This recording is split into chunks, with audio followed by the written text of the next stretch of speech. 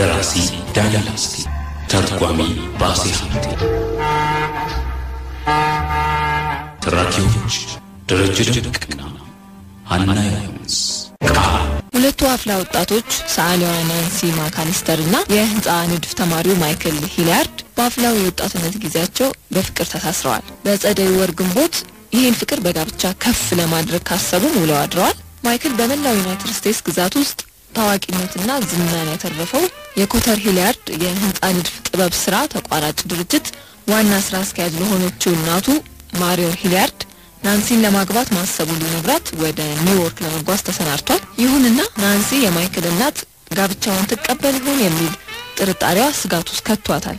ማይክል ግን ናንሲ ያላትን ስጋት እንድትተው እናቱ ጋብቻውን እንደምትቀበል እምነቱ መሆኑን ሲገልጽ ናንሲ በማይክል ንግግር ውስጥ ስጋት እንዳለ መረዳቷን ገልጸን ነበር። የክፍል 1 ትረካችንን ያበቃነው ቃል ክፍል 2 አሁን ይቀርባል።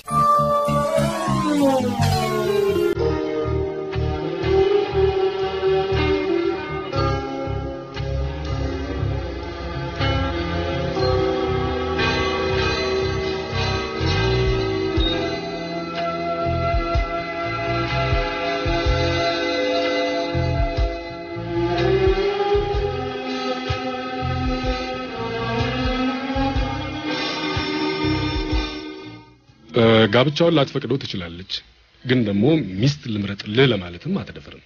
ይሄን ያላውቃታለሁ። ስለዚህ አታስቢ። ነገሩ እንኳን እሷን ብቻ አይደለም ራሱን ማይክልንም ያሳስበዋል።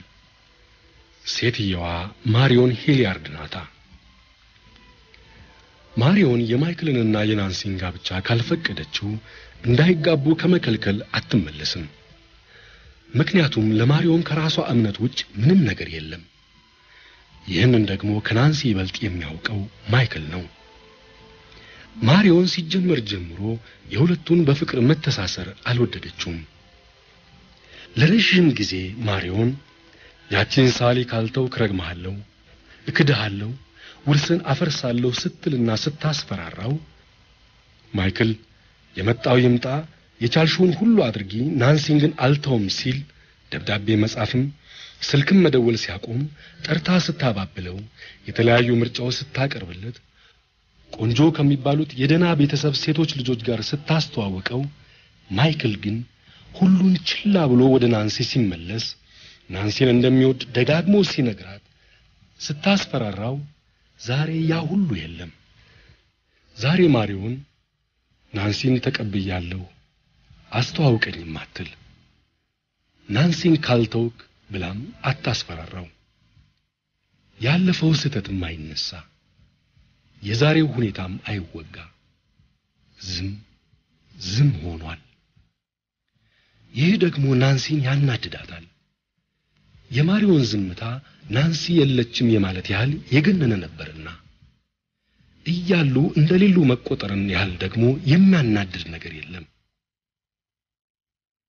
ግን መቼም ቢሆን ምንም አይነት ሁኔታ ቢፈጠር የሰው ልጅ አንድ ቀዳዳ ፈልጎ ተስፋ ማየት ይወዳልና ናንሲ አንዳንዴ ተስፋ ታደርጋለች። የማሪዮንን ዝምታ መቀበል ነው ብላ ታስባለች። መቀበሏን እንዳትገልጽ ባለፈው የፈጸመችውን ድርጊት እያስታወሰች ስለምታፍር ነው ትላለች። የሐሳብ ሲመጣ ክፉ ነገር ሁሉ በመጣስ መልካም ራዕይ ታያለች። ማሪዮንና እሷ ተስማምተው ማይክል ሲደሰት ማይክል የሚፈልገውን ሁሉ እየተማከሩ ሲያደርጉለት የሚወደውን ልብስ ሲገዙለት የሚወደውን ምግብ ሲያበስሉለት ይታያታል። ሐሳብ በዚህ በኩል ወደ ውስጣዊ ቁስሏ ይመራታል። ያለ እናት ማደጓን ታስታውሳለች። ከማሪዮን ሂሊያርድ ጋር ከተስማሙ ግን ችግሩ ሁሉ አይኖርም። ማሪዮን የማይክል ብቻ ሳይሆን የናንሲም እናት ትሆናለች። ተፈጥሮ ናንሲን የነፈገቻትን የእናት ፍቅር ማሪዮን ትሰጣታለች። ወዲያው ጨለማ ሐሳብ እንደ ልጅ መፈቀር ቀርቶብኝ እንደ ሰው ባስታወሰችኝ። ማይክል ግን የማሪዮንን ዝምታ እንደ መቀበል ነው የቆጠረው። ከዚህ በፊት ይህንኑ ለናንሲ ነግሯት ነበር። ታዲያ ለምን ተቀብየዋለሁ አትልም ብላው ነበር ናንሲ አፍራ ነው። አየሽ ስንጀምር ባደረገችው ነገር አፍራለች። ስለዚህ ይቅርታ ከመጠየቅ የጋብቻ ፈቃድ ሲጠይቁ ፈቅጃለሁ ማለት ይቀለኛል ብላ ነው ጸጥ ያለችው ሲል መለሰላት። እኔም አንዳንዴ እንደሱ ይመስለኛል አለች ናንሲ። ግን አላምንም። አልፈቅድም ብላ ምን ትፈይዳለች? አላት ማይክ እያቋረጣት። ካልፈቀደች ልንጋባ እንችልም። ለምን ልትነግሪኝ ትችያለሽ? ለምን ካልፈቀደች ብላ ምን ማድረግ ይቻላልን ትከሻዋን ነቅነቅ በማድረግ ገለጸችለት። ሞኝ አትሁኚ ናንሲ አላት። እኔም አንቺም ለአካለ መጠን ደርሰናል። ሕጋዊ የሆነ ነገር ሁሉ በፈቃዳችን ልንፈጽም መብት ያለን ሰዎች ነን። ስለዚህ አይሆንም ካለች መኪናችን ውስጥ ገብተን ወደ አንድ ፍርድ ቤት መጓዝ ነው። በሕግ እንጋባለን። አየሽ ያን ዕለት ያነጋገሩን ገራገርነት በማጤን ብቻ ሳቀች። ይህ እንዲህ ቀላል አድርጎ ያቀረበው ሐሳብ ግን ከማንኛውም ሰው ይበልጥ አስቸጋሪ ሆኖ የሚታየው ለሱ ለራሱ ለማይክል ነበር። ለማይክል ግማሽ ሕይወቱ ኮተር ሂሊያርድ አይደለምን? እጇን ያዝ ሲያደርጋት ከሐሳቧ ተመለሰች። እንዴት ቆንጆ ነሽ አላት አይን አይኗን እየተመለከተ። ደካማ ፈገግታ አሳየችው። በጣም ወድሻለሁ የኔ መቤት። ከብስክሌቷ ወርዳ ቆመች። እሱም ወረደ። ገጽታዋም አይኗም ጥያቄ ይታይባቸዋል። ጭንቀት ይነበብባቸዋል። አቅፎ ሳማት። የገጽታዋና የአይኖቿ ጥያቄ ተሰረዘ። በሁለቱም ልብ ውስጥ የሰፈረው ጥያቄና ጭንቀትም በልባቸው ውስጥ ተዳፈነ። ያን ጥያቄ ሊያጠፋ የሚችል የለም ካለ አንድ ሰው ካለ ማሪዮን ሂሊያርድ። ያቺ ሴት ካራራች የሁለቱም ልብ በተዳፈነው ጥያቄ ይግላል። ከብስክሌቷ ወርዳ ብስክሌቷን ለቃ እቅፉ ላይ አረፈች። ማይክል የማሪዮን ሞት ቢያራራልን ቢረዳን ይረዳናል። ሁሉ ነገር ቀላል ሆኖ ነው የምናገኘው። እመኚ አላት። ይህን ብሎ በቀልድ ቁጣ ምንድነው ነገሩ? አሁን ጉዞ እንቀጥላለን ወይስ እዚህ ቆመን ማደር ሊኖርብን ነው? ጉዟቸውን ሲቀጥሉ ማሪዮን ሂሊያርድን የረሷት ይመስላሉ። ሆኖም ማሪዮን ከነፍሳቸው አልተሰረዘችም።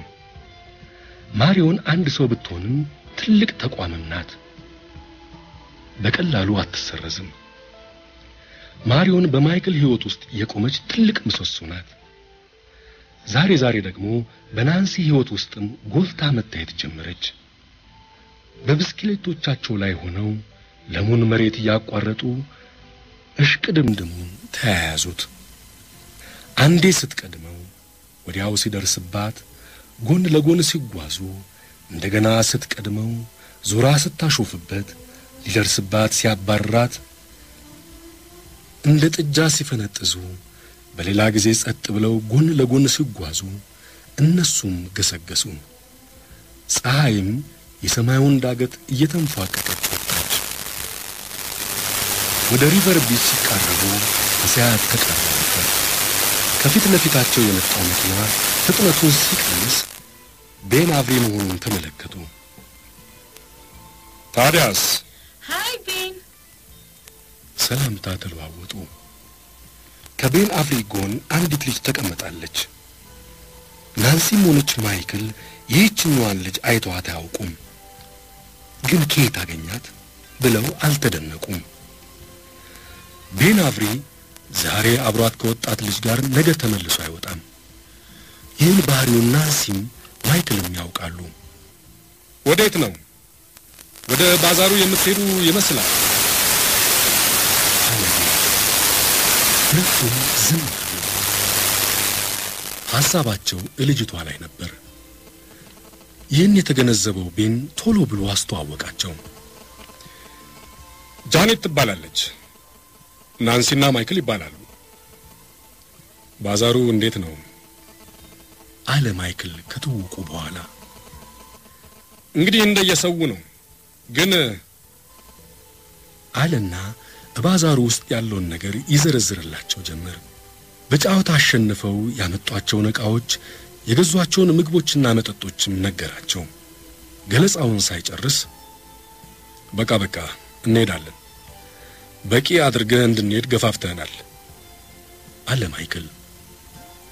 ከዚያም ወደ ናንሲ ዞሩ።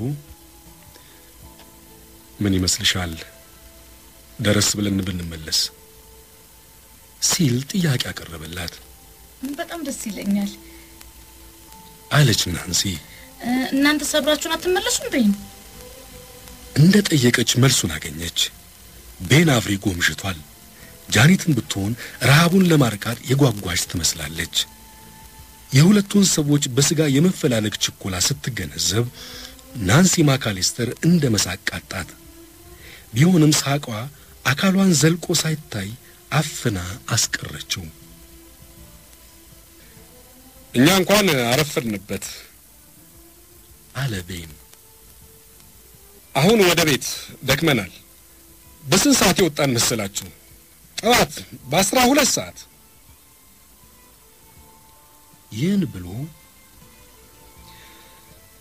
ግን ማታ ፒሳ መብላት የሚፈልግ ካለ ቤት ድረስ ብቅ ማለት ይችላል ሲል ጨመረ። ማይክልና ቤን ጎረቤት ናቸው። ለመሆኑስ ራት የምትበሉት የት ነው ዛሬ? ቤን ይህን ሲጠይቅ ናንሲ ሲኞር ዛሬ ራት ምን በላይት ነው ስትል ማይክልን ጠየቀችው። ማይክል ራሱን በአሉታ ነቀነቀና ጉዳይ አለኝ፣ ራት ላይ አንገናኝም ሲል በደፈናው መልስ ሰጠ። ሆኖም አለ ቀጠለና በሌላ ቀን ለፒሳው ፕሮግራም ልንይዝ እንችላለን፣ ጉዳይ አለኝ። ቆርጦ ማሪዮንን ሊያናግራት አስቧል ማለት ነው። እሺ እንዲያ ከሆነ በቸር ይግጠመን አለ ቤን። ጃኒትና ቤን ለስንብት እጃቸውን አወዛወዙ። ከሄዱ በኋላ እውነት ዛሬ ማታ ልትሄድ አስባል አለች ናንሲ። እንዲህ አይነት ፌዝ የመሞክር ይመስልሻል ባንቺ ላይ አላት፣ ጥያቄዋን በጥያቄ እየመለሰ። አይመስለኝም። ሆኖ የኔም መቤት ምንም የሚያስጨንቅሽ ነገር የለም። እርግጠኛ ነኝ ማሪዮን ተስማማለች። እርግጠኛ ነኝ ሁሉ ነገር እንዳሰብነው ይሆናል አለና ድምጹን ወደ ደስታ ቅኝት ለውጦ፣ በነገራችን ላይ ማሪዮን ቤንን ልትቀበለው ነው። ስራ ለመግባት አመልክቶ እንደነበር ነግሬሻለሁ አይደል? ነግረኛል። በጣም ጥሩ ሆነ። አየሽ፣ ስራውን የምንጀምረው በአንድ ቀን ነው። የምንሰራበት ቦታ ግን ይለያያል። ማይክ ይህን ለናንሲ ሲነግር ጉዳዩ ለራሱ እንጂ ለአንድ ሌላ ሰው የተፈጸመለት አይመስልም ነበር። ቤንና ማይክ የተዋወቁት እዚሁ ሃርቫርድ ውስጥ ነበር። የመጀመሪያ ዓመት ተማሪ ሆነው የኮሌጅ ትምህርታቸውን አብረው ጨረሱ። ለድህረ ምረቃ ፕሮግራም ሁለቱም ቀጠሉ። በእነዚህ ዓመታት ውስጥ ባህሪ ለባህሪ ተዋውቀዋል። ዛሬ እንደ ወንድማማች እንጂ እንደ ጓደኛ አይደሉም። ቤንጃሚን ቤን አቭሪን ከማሪዮን ጋር ካስተዋወቀው ቆይቷል። ትምህርቱን ጨርሶ ሲመረቅ ቤን ለማሪዮን ማመልከቻ እንዲያስገባ ነገረው። ቤን እንደተባለው አደረገ። ማይክ ስለ ቤን ጉብዝና ለእናቱ ተናገረ። በመጨረሻ ማሪዮን ቤንን እንደተቀበለችው ለማይክል አስታወቀች። ቤን ስራውን እንዳገኘው አለች ናንሲ። ማይክ በአሉታ ራሱን ነቀነቀና ከአሁኑ ቢያውቅ ደስታው ይበላሽበታል ብዬ አልነገርኩትም። በድንገት ነግሬ ላስፈነድቀው አስቤያለሁ። ናንሲ ገረማት። ምን አይነት ሰው ነው ማይክ? በጣም ደግ ነህ። አንተን ስለወደድኩ ምን ያህል የታደልኩ ሰው ነኝ እላለሁ። አመሰግናለሁ ሚስስ ሂሊያርድ። እባክህን እንዲያ ብላ አትጥራኝ ማይክ። ለምንድን ነው እንዲያ ብዬ የማልጠራሽ? ምክንያቱም ልትነግሪኝ ትችያለሽ? ይልቅ እስካሁኑ ተላመጪው። አዲስ ስም እኮ በቀላሉ አይለመድም። ሁሉም ነገር ሲሆን ይለመዳል ሲሆን የማይለመድ ነገር የለም አለች ቀጥላም ለጊዜው ግን ናንሲ ማካሊስተር ነኝ ሚስ ማካሊስተር ብትለኝ በቂ ነው ስትል ጨመረች ጊዜ የለንም እኮ የኔም ቤት ለ15 ቀን እድሜ ማካሊስተር ብልሽ ግፍ አይሆንም ይሄን ብሎ ድምጹን ወደ ጨዋታ ቅኝት ቀየረን አሁን ወንድና ሴቱ ይለይ ባዛሩ በር ድረስ እሽቅድምድም እንገጥማለን ይለይ ትንፋሽ እስከሚያጥራቸው ድረስ በፍጥነት መንዳት ጀመሩ ለረጅም ጊዜ ማንንም አልቀደመም በመጨረሻ ማይክል ከናንሲ ግማሽ ደቂቃ ቀድሞ ደረሰ ሁለቱም ከላይ የተነጋገሩትን ረስተው ድንገት በተፈጠረው ደስታ ታጥበው ጸድተው ነበር ብስክሌታቸውን ዛፍ አስደግፈው ወደ ባዛሩ ቅጥር አመሩ በዚህ ጭር ባለ ገጠር ማንንም ብስክሌት እንደማይሰርቅ እርግጠኛ ነበሩ ይህ ሁሉ ከሆነ ከጥቂት ደቂቃ በኋላ ኮርን ከነቆሮቆንዳው ተቀቅሎ በቅቤ የተዘፈዘፈ በቆሎ ይዘው መጋጥ ጀመሩ ቅቤው እጃቸውን አረስርሶ ሲንጠባጠብ ይታይ ነበር በቆሎ ቅቅል በቅቤያቸውን ካስገቡ በኋላ ሆት ዶግ በብዛት ጎሰጎሱ በላዩ ላይም ቀዝቃዛ ቢራ ቸለሱበት ናንሲ በዚህ አላበቃችም ጣፋጭ ሆነና እንደ ጀላቲ መያዣ እንጨት ያለው ግን ጠንከር ያለ ሳይሆን ጥጥ የሚመስል ካንዲ ፍሎስ የሚለው ጣፋጭ ነገር መብላት ቀጠለች ካንዲ ፍሎሱን ስትልስ ፊቷና ጉንጯ ከንፈሯና አፍንጫዋ ተቀባብተው ነበር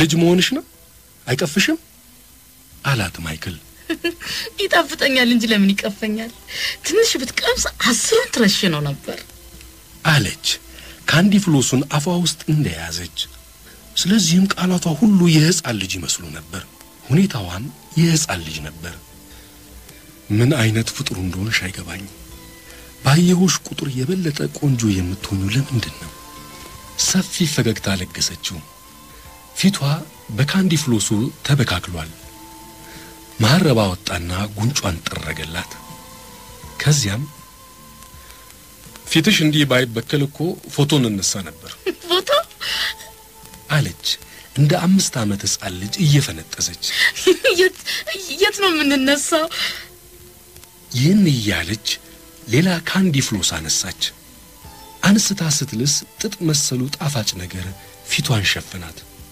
ምንም ማድረግ አይቻልም ለምን አይበቃሽም ይሄ ነገር የት ነው ፎቶ የምንነሳው የት ነው እዚያ ጋር ፎቶግራፍ ተነሱ ፎቶግራፍ አንሺዎቹ የተለያዩ ልብሶች ይሰጣሉ ማይክና ናንሲ የሬት በትለርና የስካለርት ኦሃራን አለባበስ መረጡ ሬት በትለርና ስካለርት ኦሃራን ጎን ዊዝ ዘ ዊንድ በሚል ርዕስ አሜሪካዊቷ ማርግሬት ሚቸል በጻፈችው ዝነኛ ልቦለድ መጽሐፍ ውስጥ ዋናዎቹ ገጸ ባህሪያት ናቸው እንደ ሬት በትለርና እንደ ስካለርት ኦሃራ ለብሰው የተነሱት ፎቶግራፍ ሲያዩ ተገረሙ ናንሲ የደቡባዊ ዩናይትድ ስቴትስን ቆነጃጅት ልብስ ስትለብስ ውበቷ ጎላ ማይክልም ኮስታራ ወንድ ሆኖ ቁጭ አለ ይህን ያየው ፎቶግራፍ አንሺ ሳይቀር ገንዘቡን ተቀብሎ ፎቶግራፉን ሲሰጣቸው ይህን ፎቶ መስጠት አልነበረብኝም አንድ የተለየ ደስ የሚል ነገር አላችሁ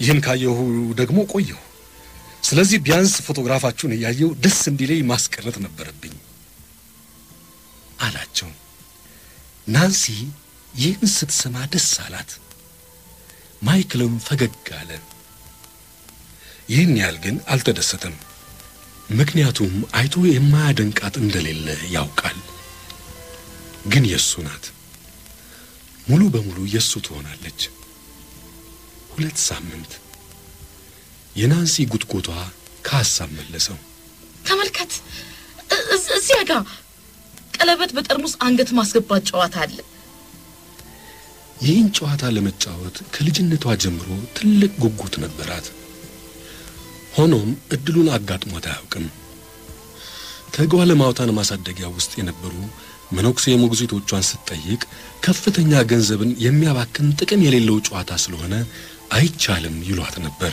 መጫወት እንችላለን አለች ገንዘብ ይባክናል እንዳይላት እየፈራች። ከፈለግን ደግሞ ማን ይከለክለናል? ያውም አንቺ ብለሽ አለና በቲያትር ደንብ ለጥ ብሎ እጅ ነሳት። ከዚያም ክንዱን በክንዱ ታስገባ ዘንድ አዘጋጀላት። ጅንን እያለ ለመሄድ ሞከረ። ናንሲ ግን በዚያ የመጀነን ጉዞ ተካፋይ ልትሆን አልተቻላትም። ልክ እንደ እምቦሳ መፈንጠዝ ጀምራ ነበርና ይህን ፈንጠዝያ ደግሞ ይበልጥ ደስ አሰኘው። አሁኑኑ መጫወት እንችላለን? አሳምረን ነው ፍቅሬ። $1 አወጣና ለአጫዋቹ ሰጠ። አጫዋቹም ከተለመደው 4 እጥፍ የሆነ ቁጥር ያላቸው ቀለበቶች ሰጣት። ሩቡ በቂ ነበር። እሷ ግን ልምድ ስለሌላት ያን ሁሉ ቀለበት ተቀብላ ወደ ጠርሙሶቹ ብትወረውርም ጉዳዩ ፍየል ወዲህ ቅዝምዝም ወዲያ ነበር። ማይክል ደስ ብሎት ሲያስተውላት ከቆየ በኋላ ምን ማግኘት ነው የምትፈልጊው? የአንገት ጌጦችን፣ መቁጠሪያ መሰል ጌጦችን። በጣም እንደጓጓች ድምጿም አይኗም ጠቅላላ አካላቷም ይናገር ነበር። እንደዚህ አይነት ውብ ጌጥ አጥልቄ አላውቅም። በሕፃንነቷ የምትመኘው አንዱ ትልቅ ነገር ይህ የአንገት ጌጥ ነበር። የሚያብረቀርቅ የሚያምር ጌጥ ስታይ እንደ ጓጓች ነበር ያደገችው። የምትፈልጊው ነገር ቀለል ያለውን ነውና ውዴ፣ ሌላ ለምሳሌ ጃኒት የያዘችውን አይነት አትፈልጊም አላት። አንገቷን በአሉታ ነቀነቀች። እሺ ተይው፣ የፈለግሽውን ለማድረግ ታዛዥሽ ነኝ አለና ወረወረ። ሶስቱም ኢላማቸውን መቱ። የአንገት ጌጡን ተቀብሎ ለናንሲ አጠለቀላት። ይኸው ወጣቷ እመቤት፣ የፈለግሽውን አምጥቻለሁ፣ ያንቺው ነው። ኢንሹራንስ ልንገባለት ይገባል ብለሽ ትገምቻለሽ? አይ እንግዲህ በአንገት ጌጤ ላይ ማሾፍና ደስ አይልም። ቀስ ብላ ነካ ነካ አደረገቻቸው። እያንዳንዳቸውን ነቅነቅ ነቅነቅ ሲያንጸባርቁ ለማየት። ጌጡ ሳይሆን ውብና ደስ የምትይ አንቺ ብቻ ነሽ። ስለዚህ ሌላ ልብሽ የሚሻው ነገር ቢኖር ታዛዥሽ ሆናለሁ። የደስደስ የተሞላ ፈገግታዋን አሳየችውና ሌላ ካንዲ ፍሉስ ገዛልኝ አለችው። ገዛላት። ከባዛሩ ወጡ። ብስክሌቶቻቸውን ወዳቆሙበት ቦታ ሲያመሩ ማይክል እንዴት ነው ደክሞሻል ሲል ጠየቃት። በጣምም አልደከመኝም። ወደ ቤታችን እንመለስ ወይስ ወደፊት እንቀጥል? ምን ያህል እንቀጥል? ቅርብ ነው። ላሳይሽ የምፈልገው ቦታ አለ። በባህሩ ዳር አካባቢ አንድ ደስ የምትለኝ ቦታ አለች። ደስ ይለኛል። እንሂድ። ቀስ ብለው ጸጥ ብለው ጉዟቸውን ቀጠሉ። ድንገት ሁለቱም በየግል ሐሳባቸው ተዋጡ። የቅድሙ መቃበጥና መቧረቅ ጥሏቸው የሸሸ ይመስል ነበር። ወደ ባህሩ ዳር ሲደርሱ ገና ይህ ነው ሳይላት ሊያሳያት የፈለገውን ቦታ አወቀችው። በትላልቅ ዛፎች የተከበበ ለመፋቀርና ትዝታን ለዘላለም አጥምዶ ለማስቀረት ተብሎ የተሰራ የመሰለ ቦታ ነበር። ይህን ቦታ እንዳየች ናንሲ እየፈነደቀች እንዴት ደስ ይላል! እንኳንም መጣ። በጣም ደስ ይላል አይደለም አለ። ደስ ሲላት ስላየ እየተደሰተ በጣም አለች እየፈነጠዘች። ብዙ ጊዜ አስባለሁ ላሳይሽ። ዛሬ እንኳን ይዘኸኝ መጣ። እንኳን አላመለጥ። እጅ ለእጅ ተያይዘው በጸጥታ ተቀመጡ። ለተወሰነ ጊዜ በዚህ ሁኔታ ቆዩ። ከዚያም ናንሲ ድንገት ብድግ አለች። ምን ነው ሰለቸሽ? አልሰለቸኝም። ታዲያ የት መሄድ ፈለግሽ? አንድ ጉዳይ አለኝ። ነው? ቀላል ነው። ወደ ጥሻው ገባ ብለሽ። ግን እኔ ያሰብኩት ሌላ ነው። ይህን ብላ ጥላው ሮጠች። ቀስ ያለ ተከተላት። በልቡ ምን ይሆን ደግሞ አሁን ያሰበችው የሚል ጥያቄ አጠየቀ። ጎንበስ ብላ አንድ ትልቅ ድንጋይ ለመፈንቀል ትታገል ጀመር። ድንጋዩ ግን ንቅንቅም አላለ። ቂል ከድንጋይ ጋር ትታገላለች አለ የቀልድ እየናቃት። ቀና አላለችም። ትግሏን ቀጠለች። በቃ ይህን ያህል ካስፈለገሽ አንዴ ዞር በይልኝ ልሞክረው አለ። ደካክማ ቀና አለች። ግን ለምንድነው የፈለግሽው አላት። ድካሟን በፊቷ ላይ ሲያይ ግራ ተጋብቶ ለሆነ ጉዳይ ትንሽ ብቻ ብድግ ካል ይበቃል። ማይክ ሲሞክረው ድንጋዩ በመጠኑ ተነሳ። በቃ እንደሱ ያዘው አለች ናንሲ። ከዚያም ባዛሩ ላይ ማይክል ተጫውቶ በማሸነፍ የሽልማትን የጌጥ መቁጠሪያው ልቃ ድንጋዩ ስር ከተተችው። ይህን ካደረገች በኋላ አሁን ልቀቀው። ምን የአንገት ጌጥሽን መቅበር ፈለግሽ? አሁን ልቀቀው። ድንጋዩ ወደ ቦታው ተመለሰ። መቁጠሪያ መሰሉ ጌጥ ተቀበረ።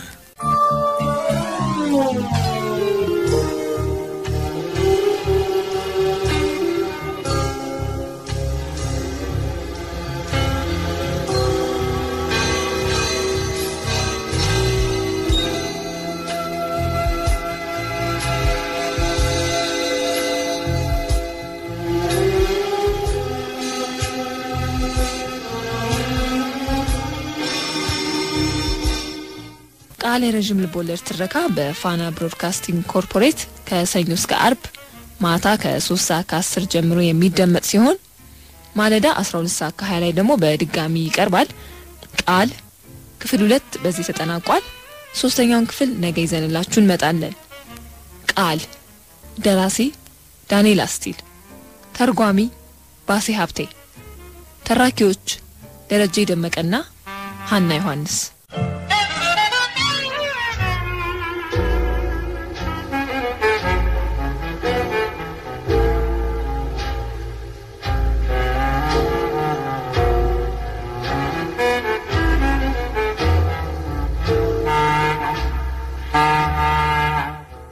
ኢትዮጵያ ለዘላለም ትኖር። ኢትዮጵያ ለዘላለም ትኖር። ኢትዮጵያ ለዘላለም ትኖር።